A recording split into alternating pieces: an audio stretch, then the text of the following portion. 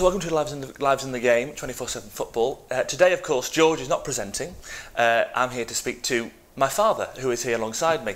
Not a footballing icon, but a rugby league icon who began his life in football. There's a weird connection there, you'll understand later on how it works. But of course today, yes, the father and son duo are here alongside each other. It's kind of weird this, speaking to my father about things that he always does himself normally. So, big year for you, Dad. You obviously took your final presentation at the Good Friday derby. Amazing time, though, almost 40 years in rugby league. But obviously your life in football was before that. How did that begin for you? Well, I mean, I was a football fan, a sports fan, probably from the moment I was first born. I didn't realise it until I was about 7 or 8. And in 1958, the Munich air crash happened in the February, and I was 8 years old then. I know it's very difficult to understand. That means I'm 70 in 2020, but there you go. So I was an 8-year-old in 1958. And I think every football fan, every sports fan, every youngster certainly was absolutely gripped by this tragedy, what happened, what unfolded in Munich that day. And I became, overnight, a Manchester United supporter. And I wrote to the club, and I wrote to Bobby Charlton's mother, actually. And she responded back to me, and I got a signed photo of Bobby in black and white. I've got it somewhere up in the loft. And from that moment on, I was a Man United fan. I'd never been to Old Trafford. All I knew was that Bobby Charlton played for them. But, you know, and I saw him on the television in the old black and white days, playing for England and playing in the FA Cup final. That's all you ever saw on television way back then. And so the affinity with United grew for a couple of years. My dad and I used to go, because Liverpool then were in the second division, we used to go and we used to stand outside the Bullens Road end at Everton, Goodison Park, and we used to queue up and pay at the turnstiles to go and sit in the stand above the goal. And every time that Manchester United played Everton at Goodison for a couple of years, I was there. And in those days, Everton flogged them. I remember sitting through a 5-0 defeat one day at Goodison. Everton were a really, really good side, but I remember there was players like Ernie Taylor. I mean, I'm going back years now. Young people who watch this will not know what on earth I'm talking about. But it was great days. And I fell out with all the family. My granddad, my dad's dad, was a Liverpool fan, and he couldn't understand why I was a Manchester United fan. But of course, it all traced back to the Munich air crash. And then in 1962, I saw the light. I was taken to Anfield. Some would say you didn't, but you... Oh, I saw the light. I was taken to Anfield, and I actually watched them get up. It was 61. Actually watched them get up out of the old second division into the old first division and gain promotion against Southampton at Anfield with my dad. And I was completely and utterly hooked then on the Liverpool experience. And the Kemlyn Road stand was built. We applied for season tickets for the three of us, my mum, my dad and me, and we luckily got 3 season tickets in the brand new cantilever stand that was then built for the start of life in the first division. And there were £9 a season in those days, so 27 quid for 3 seats. And we had a family meeting in the summer when we got the offer of these seats. Now look, we can either go on holiday or we can have the 3 seats at Anfield for £27, and we'll have a day out every other week at the match, and we'll even maybe once or twice go to away games. So we had a vote, and we won 3-0 on the vote, and we got the season tickets, and we went to holiday that year, and we had season tickets at Anfield. And from that moment on, I was a Liverpool nut, absolute Liverpool nut. That's incredible.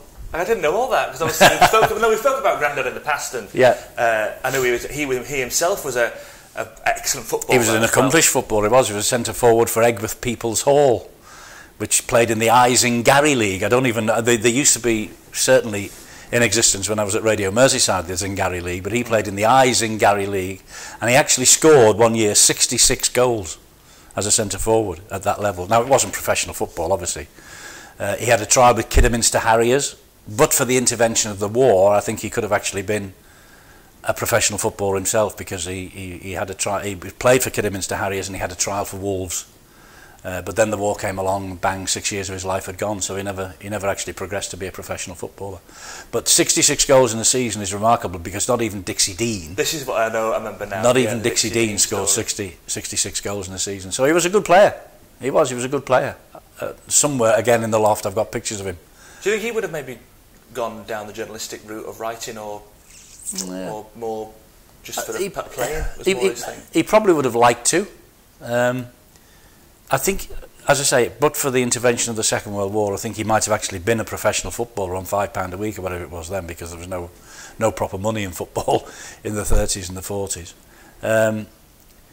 But I'm not sure. I mean, he could play. I could play a bit. I could play very, very, very low amateur level. Right. And I've always said, yes, you love your sport. You love any sport, football, cricket, rugby, golf, whatever.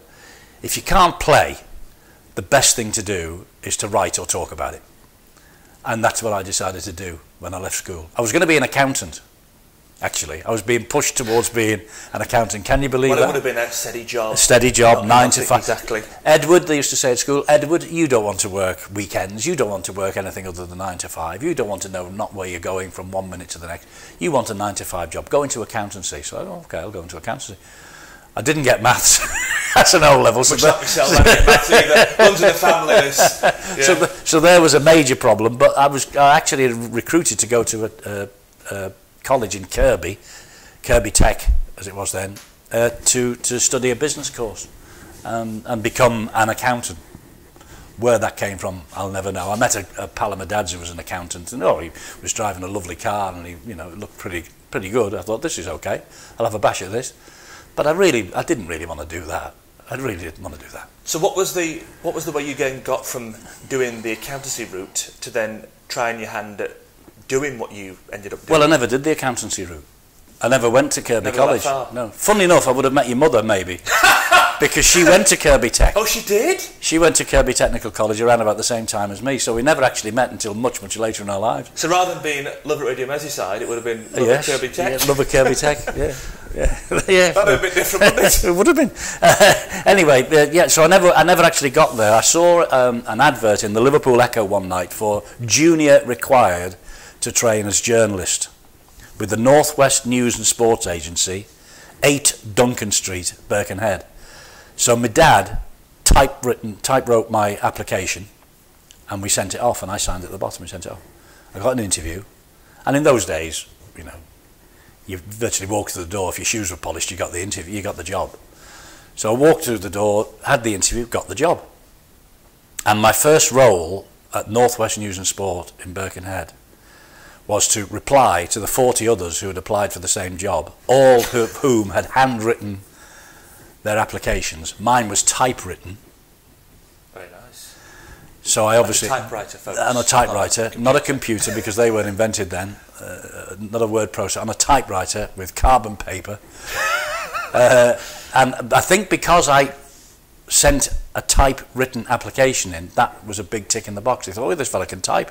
Of course, they gave me these 45 things to reply to. I'm like, in front of the typewriter, hitting it with one finger. But we got through that. Obviously, you'd not been the one that. No, my dad had written the application for me. So I lasted there 8 months, and basically, a junior required to train as journalist was, as there was Andrew Stratton and Jim Beacall. Jim Beacall was the proprietor, and they were the 2 main reporters. They went out on the stories, they went to the courts, and I then, when they typed out their reports, in those days you didn't just send it by email, you had to actually physically ring up and phone it to copy. The copy department was a bank of typists who typed out the reports. Which would then go to print. Which then went onto a big steel thing that went, and out came the paper at the end of the day. So it went. I was doing that and making coffee, making tea, going for the errands and running the errands for about 8 months.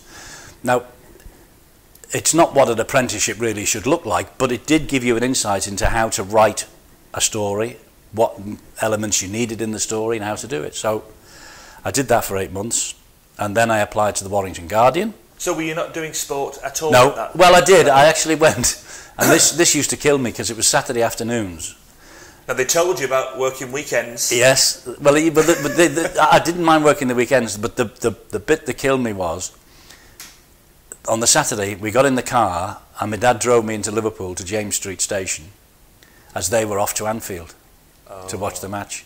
And I went on the train, through the tunnel, on a bus to Caldy to report for 30 words at half-time for the Football Pink, the Echo, on the old Chaldeans Rugby Union Club. Now, I'd never seen a rugby ball in my life.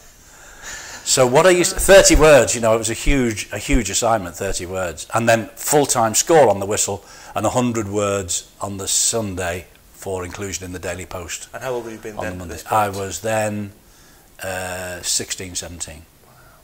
So what I used to do, I used to get my little book and I used to walk around the back of the crowd and I used to hear, oh, it's a great pass from Jimmy Scroggins, or whatever his name was. Oh, great pass from Jimmy Scroggins. And I went further around. Oh, what a great tackle by Phil Jones. Great tackle by Phil Jones. And marked down 30 minutes. And that formed the basis of my 30 words. And I think I got the score right. I probably didn't get the interpretation of the game right. I thought, I can't cope with this. So I wrote a letter to the Liverpool Weekly News. And I got a job working in sport on the Liverpool Weekly News. Ken Rogers, who was still is, I think, at the Liverpool Echo, he was the Everton reporter, and I got the dream job. I was the Liverpool reporter. So I was then at Anfield every other week, or every week, writing a column with Ron Yeats, the captain. Ron Yeats did a column for the Liverpool Weekly News. Do you think you would have maybe been looked at for that if they hadn't seen you'd done the sports editor role at Ashford? Probably not. I'll never forget when I was surprised when you walk in the door and think, you were a sports editor, you're only 18 years old. Yeah. That's nowadays, we had no chance. You wouldn't have a chance of that. Well, they wouldn't have a chance of getting the job because you wouldn't have a piece of paper in your hand that says you've got a diploma in broadcast or written journalism from a college or a university. So I'll never forget the editor's words when he brought his number 2 in and he said, right, he said, we're taking a chance on this fella. We're putting him, and you know, I think I went, because I was on £18 a week, which I think I went in on about £15 a week. So you took a pay cut? So I took a pay cut. Oh, I wouldn't have been that. I took a pay cut, but I wasn't paying out bus fare all the way, and train fare all the way down to. I wasn't paying rent, and I was living at home. Happy days, and that was really where the beginning of my love affair with sports journalism began. But as I say, it was nothing to do with sitting there and doing years and years of training and writing dissertations and going for diplomas. So how did you get to know about that job at the Weekly News? I've no idea. I think I just wrote. And just so this is, you've always said to me, and this has always been a trademark of your working life, is that it's just happened for you at the right time. Been in the right place at the right time. Mark, lucky. I've been blessed, absolutely blessed from start to finish. Start to finish. I can't tell you. I cannot tell you. It's incredible that though. It was because you've not, there's been no sort of time when you had to kind of, worry about it and wondering, you've just done something and which has led on to something else. Well, I started work at the North West News in 16 when I left school. 1966. I finished work at Sky. Man City. I can't believe you're a Man City fan. It really niggles me that you're a Man City fan. George cheers behind the camera. You can't see that, but he just did. So 1966, started work at North West News in Birkenhead. 2019, finished work at Sky at Wigan, St Helens. And this is where I've been blessed. Never been out of work in my life.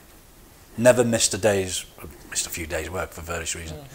But was always employed throughout the course of my working life, which is incredible. And I know that, and I know how lucky I've been. Well, it's also testament to the fact that you're obviously bloody good at what you do. Well, I mean, that's that. Good, if good or bad. We got rid of you. Well, yeah, but there's an opinion on the other side, isn't there? But I woke up on the 20th. I am obviously biased, of course, you know that. But I woke up on the 20th of April this year, and I said to your mum, I said to Carol, "Do you know this is the first time in my life I've been unemployed because I'd retired." Yeah. That must be quite a. Well, it's amazing, as you say, to have had that longevity in it, but that's unbelievable. And I've been so lucky. I have. I mean, yeah, okay, you can do the job, I suppose, but luck comes into it so much. It really does. Being in the right place at the right time. And there again, that's how I got into broadcasting, because after a while at the Liverpool Weekly News, advert appears for another freelance news agency, this time in Southport. We're living in Maghull. Southport's as close easy done, yeah, as Liverpool is. Northwest News and Sports Agency. Roger Blythe, the late great Roger Blythe, was on Granada Television years ago. Wonderful voice, fantastic writer, great journalist. And I got that job. And by the back door, Roger was doing shifts at Radio Merseyside. We were supplying taped interviews, because in those days it was all on the little 1/4-inch brown tape on UHER tape recorders, and we used to go out, me and the other guy who worked there, Malcolm Allsop, with the splicer and the cutting it, and we used to go out and record the interviews of a particular local story, and we sent them off. And I think if the agency got the tape used, it was like £10 or £15 as a fee, and we got a little bonus. So needless to say, we almost ditched the written word if we could, and we went out and we did interviews. Okay. I'd gone to do the lunchtime programme from Rome the day before and the day of the European Cup final, Liverpool's first ever European Cup final in Rome. And we'd done all sorts of bits and pieces, been all around Rome for a couple of days, finished, watched the match, and the following season I ended up taking over as the sports editor of Radio Merseyside, and that's where the connection with Liverpool really began for me. Because sports editor, you're the main big cheese, aren't you, I suppose? Liverpool were in Europe. Liverpool were winning everything at the time. You know, they were the best side by a country mile in the country. There is no question about that. They won more than they lost, and all the way through. You know, you were with them on the plane, you were with them on the coach, you went to the away matches with them. All the home numbers in your diary? I had all the players. And Bob Paisley's number, I had that in my diary. And every day I used to ring up Bob, because we had a sports bulletin at 3:30, 4:30, 5:30, and in the main news programme at 6 o'clock. And I used to ring him up. Anything I'm doing, Bill? And Gordon Lee, you know, and Billy Bingham at Everton, and Johnny King at Tranmere, and I trying desperately to think of the Chester. Anyway, and Southport, because there was 5 teams in the league in those days on Merseyside, and we used to ring them up every day, which is something I think that journalists these days don't do enough of. They don't ring up clubs and say, anything going on, what's happening? When we were at Northwest News, that was drummed into us. You made calls to the police, the fire, the ambulance, to find out anything happening. So as if there was a major incident, you were on top of it within 60 minutes of it happening. I used to ring them up and say, anything going on today, Bob? Oh yeah, and he used to give us, well, we're looking at this, we're doing that, and so-and-so's injured, and so-and-so. It was so open in those days, so open. They were such great people. And Bob Paisley was just fantastic with me, as were all the players. Today, you've got to make an appointment to have an appointment to see a player on appointment. I used to turn up at Anfield, walk through the main entrance, and stand outside the dressing room. And as the lads came out, Emlyn, will you do us a... Yeah, mate, yeah. You do us quick 2 minutes? Yeah. None of this, can I have A, B and C, and the club come back and say, you can have B, you can't have C, and you might get A, and then you sit around for 2.5 hours waiting for them. I used to just stand outside the dressing room door. All right, Em, can we just do a quick piece? Yeah, mate, yeah. Off we went and did a piece. Jimmy Case, but that's Graham because you obviously over time you've... No, that's the way it was. With them, yeah, you gain a relationship and you gain a bit of trust with them, but that's the way it was. It was an open door in those days, and I know the industry has changed itself, and the industry has sent news reporters to find out the muck and the dirt on the players, and he's in a casino, he's out drinking, he's doing something else. But that wasn't your... That was not. That was nothing to do with it. We were just doing the football. And it wasn't on in those days. So we had this rapport with the players and with the coaches, with the managers. They used to come in and do phone-ins. Gordon Lee came in and did a phone-in on a Saturday night after a match one day at Goodison. That's like... I remember. No, you've got. And there was no corridor and advertising hoardings behind them, all different for each broadcaster, and and there was no foreign. There was no foreign interest whatsoever, and we just stand in the corridor, and the players came out, both sides, home and away. The players came out, and we just asked, could I do a quick 2 minutes with you, lads? Any chance, you know? And more often than not, they did. Oh, come down the players' lounge. We went down the players' lounge. We did it outside the players' lounge while they were going in to see their wives and families. It was so different than it is now. Because I know how regimented it is, and I know how it has to be regimented. I get that, I understand that. Because there's so many different outlets these days. Everybody wants a piece of the action. But you were the local BBC station. Oh, the local, that was their bread and butter of people listening to it to find out about their beloved teams on a local level. Yeah, that's true. So that you had, I suppose, in a way, you had more weight to what you do because they knew you were of the people locally. Well, we were local radio, you know, and the Echo, Liverpool Echo Daily Post. They had Michael Charters, who was the Liverpool correspondent in the end, and they had Leslie Edwards, years and years ago, who was the Everton correspondent. They had one for Liverpool, one for Everton. You know, that is the way it used to work. And would you all sort of help each other out, or was there still a bit of a snobbery with... Oh no, there was the Merseyside Mafia. The national press was known as the Merseyside Mafia. And they all got together and they did their press conference. And once they'd done their press conference, we were either allowed in, or we did our press conference before the match or after the match, and we were asked to leave, and then they did theirs, because obviously they needed something new for the Monday morning or the Sunday morning than we were getting immediately. So we left, and they used to share their quotes around and all that business. Now this would be perhaps a time when obviously Martin Tyler was at City, Radio City, and you were at Radio Merseyside. No, Martin Tyler was never at Radio City. It was Clive Tilsley who was at Radio City, Richard Keys who was at Radio City. Martin was ITV. That's where I first came. Wasn't that where you played the football? Yeah, we played the football against the Commentators 11. That's when I thought it was City and you were Merseyside. Yeah, that's when you had that. Yeah, well, we had the Radio Merseyside team, celebrity team, and we used to go off and we used to raise money for local charities. And Martin was the centre forward for the Commentators team. Martin was a good footballer in his day, and I was the centre half. Now he praised you and said you were a good footballer as well. I used to kick him. I used to kick him up and down there. He did actually on that documentary, but that's where I came. Alan Parry was the link. Alan Parry was at Radio Merseyside. Alan Parry went to Radio 2, stayed in London, and ended up on Match of the Day, ITV Athletics, and eventually on Sky. Right. AP, our best man at our wedding all those years ago, is the link between the Football Commentators 11 in London and us. And we used to get on the bus at Merseyside, a coach, and we used to go there. This was our big trip of the year. Down we went to, normally to Wickham or somewhere like that, and we played. Or the BBC had a sports ground out in the sticks, and we used to play there. I can't remember the name, but I should do something anyway.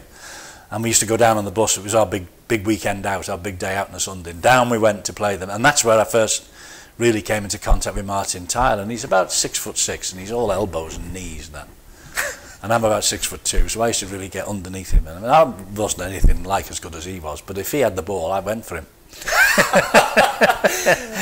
And knocked him about a bit. And that's you know, he used to knock me about more than I used to knock him about, by the way. But he has put this legend out that I was the dirtiest player he ever played against. He used to kick him uphill and down dale, which I tried to, but I never really got close to him enough to do it. Maybe once or twice. But that's where the friendship with him arrived. And of course, the next thing is Martin is at Sky, and I'm at Sky, and so the friendship continued on. So there was no Mossy wasn't in that.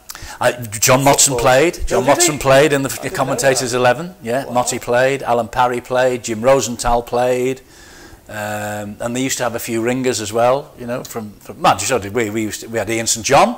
Did you? Ian St John played for us. The same. He said to me once, Ian St John, he said, "Eddie, give me the ball, you bloody dope."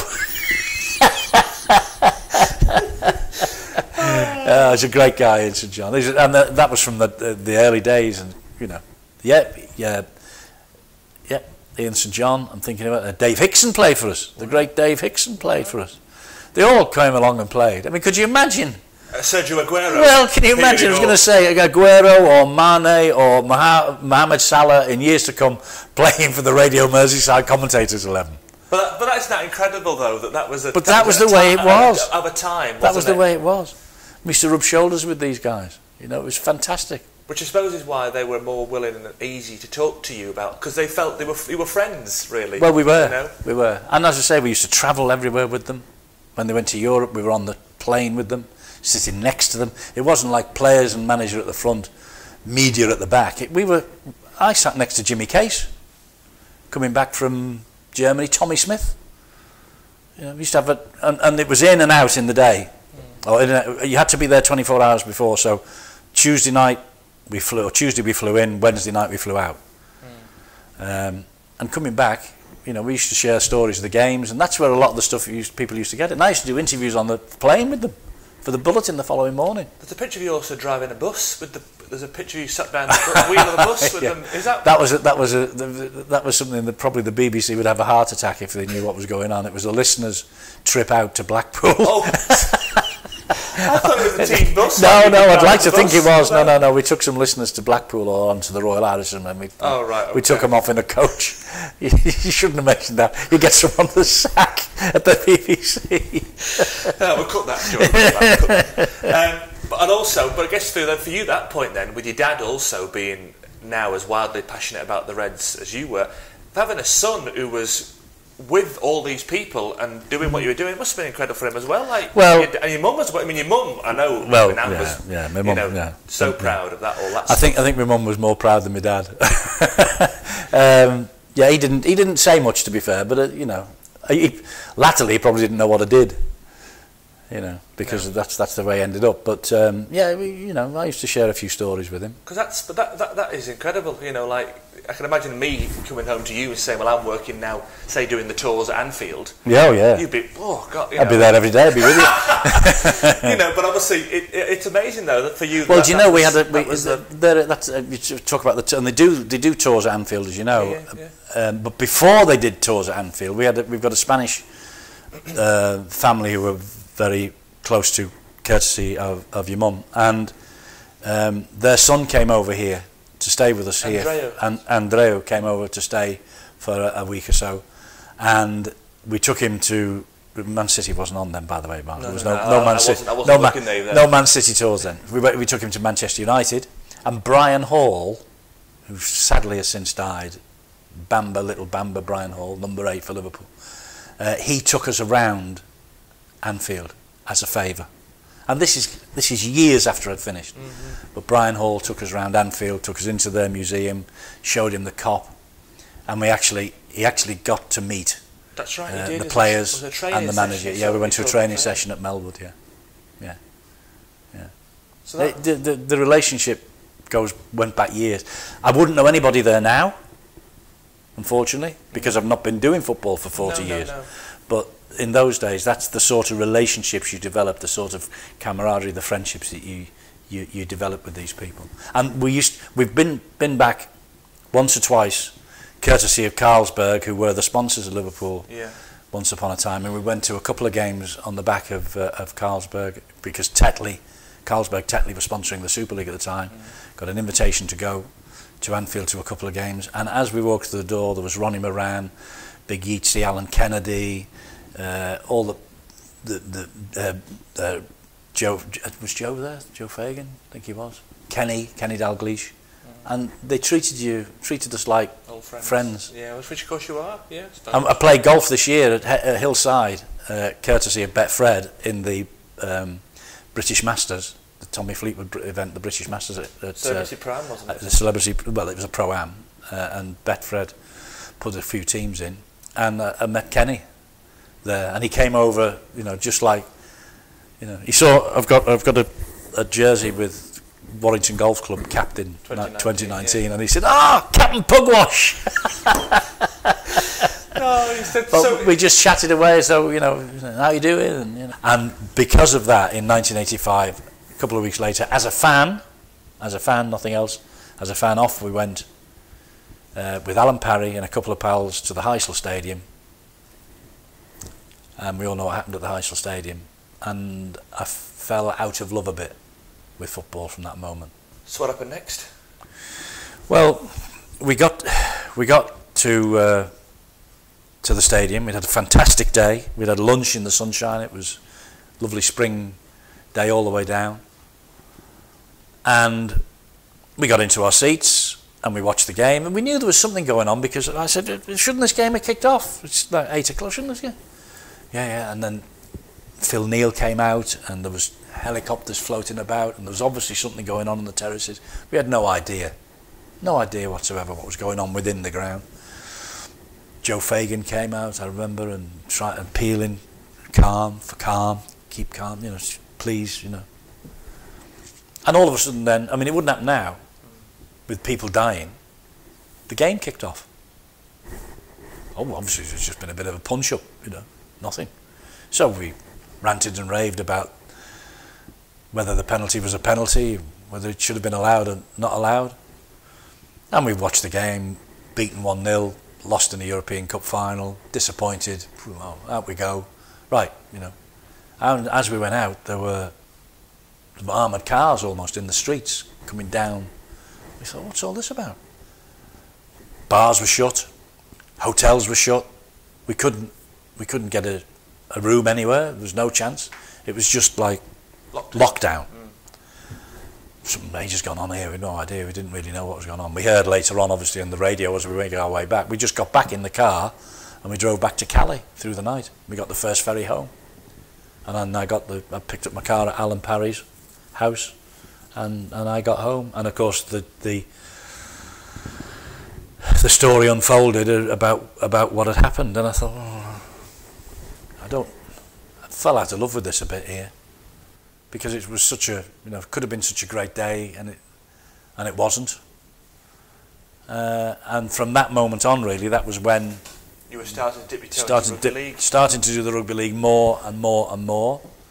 Then we had the horrors of Hillsborough, which was even worse. Did you ever, at any point in that time, I'm probably going to say no, you didn't, because you had such a wonderful time, but when you were doing stuff in rugby league, did you ever sort of look at what other people you knew at the time doing stuff, the Martin Tylers, the Alan Parrys, and think, well, I wish I'd maybe stayed in football? No. Never? No, never. Yes, it's a bigger audience, yes, it's a bigger profile, a higher profile, I understand that, but no, never. Never. No, never. It was, we were... You're happy with your lot, I suppose? Absolutely, we were happy with your lot, but also we were pioneers. Rugby league had never been given the profile that Sky gave it from minute one. We were doing live matches. We were doing, Sunday nights at 6:15 originally. Then it went to Friday nights, and it was treated as we wanted it to be treated. Listen, it was never an equal of football. No sport on television is an equal of football unless you are absolutely 100% dyed in the wool in that sport, like cricket and golf and horse racing and boxing and tennis. Whatever. Football is king. Football leads the way.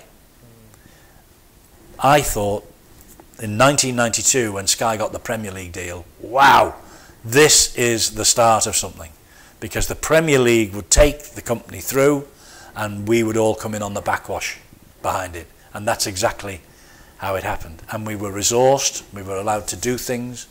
We did overseas tours. We've been to Australia 5-6 times. We did a grand final in Australia live in 1991.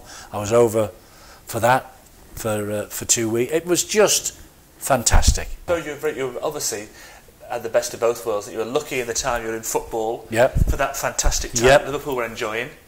You were with them all the way, and then you went over to rugby league and had a great time with that. So absolutely.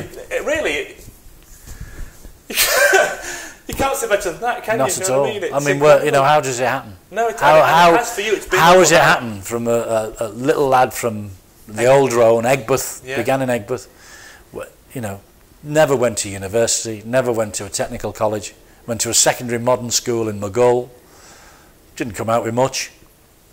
I probably got a A-level in, I was going to say bull, but maybe I shouldn't. But yeah, an A-level in bull, and here we are, blessed, as I say, blessed. So if you can think about sort of a time that stick out in your mind then, You've been asked a load of times about, you know, classic times in rugby league that you've enjoyed and you've watched. For your time with an iconic moments that you've seen your beloved Reds. And you've things that really still to this day. The Rome European Cup final. The time that Liverpool played and beat Celtic in the European Cup tie at Anfield in front of a packed house. And you've been there in different as a punter, but also punter, as a professional broadcaster as well. Yeah. Kenny Dalglish scoring at Wembley to win the European Cup for the second time. Going to Nottingham Forest the following year and being knocked out of the European Cup, and that was another moment. I mean, this is another moment really that sums up the way it was for me in those days. Again, outside the dressing room, Liverpool have lost 2-0. Gary Birtles has scored 2 goals against Liverpool for Nottingham Forest, who were the champions then under Brian Clough, and we're up against it now. You know, they were probably going to get knocked out in the defence of the trophy. Nobody, none of the players. You do us 2 minutes. Do us no, not this week. No, not tonight. I'm thinking, geez, I've got a bulletin. I've got a bulletin to fill tomorrow. I've got to have something to take home with me. What am I going to do here? What am I going to do? The last man out with his gabardine mac over his arm was Bob Paisley. God. And I said, Bob, I know you don't want to do this, and I know it's an imposition for me to ask you, but I'm begging you, I need something for the morning. Would you just give me a quick 2 minutes? And I could see he was absolutely crestfallen that they lost, and he go, yeah, go on then. And he stood there with me, and he did me 2 minutes on the match and what it meant and how it was going to be unfold in the second leg in a fortnight's time.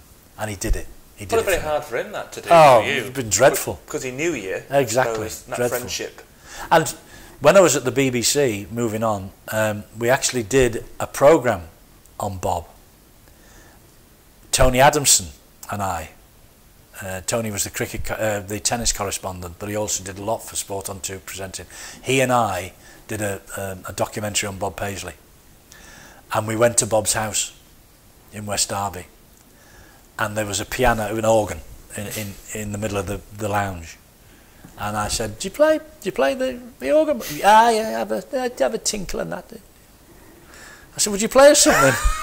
And he bloody well sat down and he played Amazing Grace or something. Honestly. And that was part and parcel of the programme for the BBC. Wow. It was a bit like I'm playing all the notes, correct notes, not necessarily in the right order, but he played for us. Wow. And I thought, wow. That's incredible. And Manu, you obviously had been watched as a fan, and obviously got to know as a friend. We had a great relationship, if I say so myself. He was a fantastic bloke. I can't believe that he never became a knight. I've said that on the telly when we have a bit of a chat on the telly during down times in the rugby league, and we're talking about Liverpool playing Man United or Man City on Sky. I remember the day when Bob Paisley was the manager. I can't believe he never got a knighthood. He should have had a knighthood. The stuff he won, and a man who didn't want the job. He always used to say, when Bill Shankly resigned in such dramatic circumstances, I think that hadn't they just won at Wembley against Newcastle, 1974? And he shocked the world by announcing he'd retired the following. And Bob didn't want the job. He always said that. I never asked for this. And it was a little bit like David Moyes, if you think about it, following Alex Ferguson into Old Trafford. How do you follow a legend and make it work? Now, nobody has at Old Trafford. Moyes, Mourinho, Gunnar Solskjaer. Solskjaer now, and Van Gaal, wasn't it? How do you follow? They've all failed and are failing because of the legacy and the man that they're following. Bob moved in and the success continued. Incredible. Well, his name's now embroidered in this season's home shirt. In the label inside it, above it says Bob Paisley. Does it? Inside the Liverpool shirt. Does it? It does. Well, how nice. This season. It should be on there. It should be across the middle. Oh, is it on the back? Is it on the back bit? I know Well, it's either on the inside or on the back at the collar. It should be written in letters this big, because he is. Shanks began it all, no question. Bill Shankly began it all. They came from Glenbuck cherry pickers via Huddersfield, came to Anfield, took us up in '62. You know, did everything. Won the cup for the first time in '65. I was there that day. How was when that? the Saint nodded the ball. Well, it was great, but my mum couldn't come. You know, we only got 2 of the 3 tickets came out of the draw. We all went down. We thought we'd get a ticket on the Saturday morning for my mum. She couldn't come, so we went. And lo and behold, where me and my dad were sat, there was an empty seat all the way through the game. Oh, so there was a tinge of sadness that she never saw them win the Wembley. Of course, it was on the telly, so she stayed with the people we were staying with and watched it on the telly. But I was 15. You know, didn't mean anything. I didn't go out celebrating, but it was just the elation of winning the cup for the first time. They always said when they take the Liver Birds down off the Liver building, Liverpool will win the FA Cup. Well, the Liver Birds never came down. Apparently they were being down in 1950 when they got there against Arsenal. The Liver Birds were taken down and were being cleaned.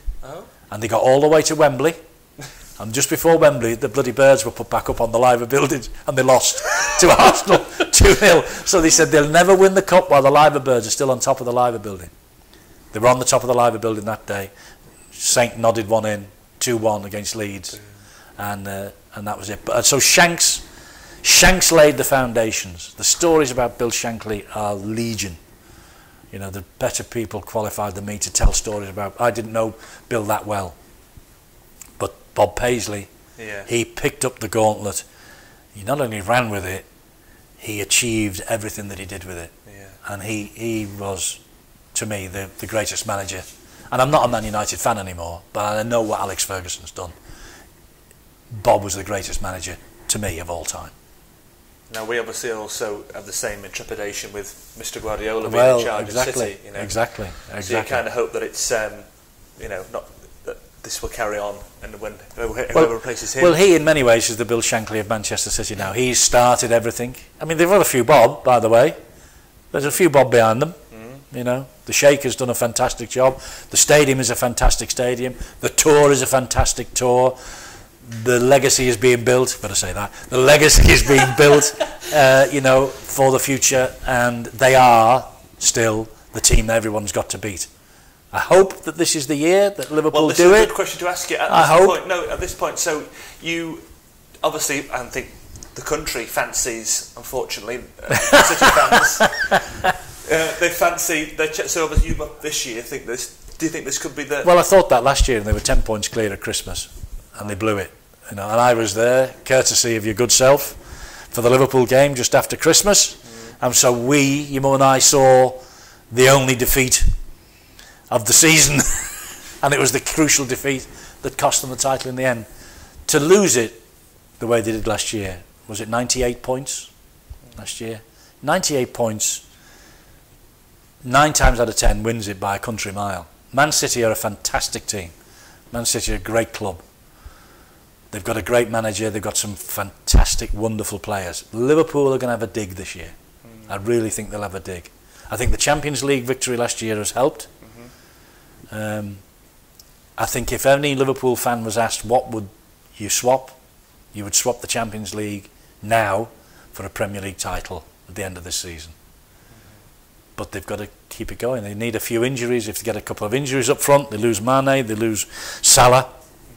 Where do they go then? They might have the problem up front that Man City currently have got at the back, because they're a bit shaky at the back at the minute. I'm doing a Gary Neville now. He said they won't be right until the new year, until they get their players back. Gary Neville, and all the Man City fans of the golf club hate Gary Neville with a passion. So I'm doing a Gary, but they are a bit weaker at the back than they have been. But anyone that can beat another Premier League team 8-0, you've got to be wary of them. Well, it's been great to learn about it all from me. I mean, I've heard a lot of stories before, but it's just so nice to hear you talk about it. And it's been a pleasure. A different format. Thank you, old man. No problem. I'm sure they will have enjoyed it. I hope so. And if Man City and Man United fans are watching, you know, be like a rugby league fan. Hate me. Wonderful. Thanks, Dad. Great. Okay. So thank you everybody for watching. Thank you, Eddie, Dad, old man, for doing the job today for us. Obviously like the video on the Facebook page, 24/7 Football, and subscribe to the channel. And George will be back next time, not me, this next time, but George, in Lives in the Game with the next instalment.